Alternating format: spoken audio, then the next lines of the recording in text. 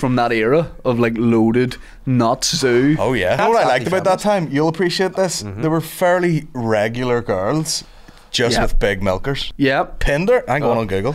Abby Titmus. Yeah, I mean, well, she was. What I liked about nuts is you say, I'm banning for the jokes, because it was one joke page. It was great time, simpler times. And then there was magazines across the car scene and breasts. Yeah, they'd be like, do you like this fucking new alloy wheel?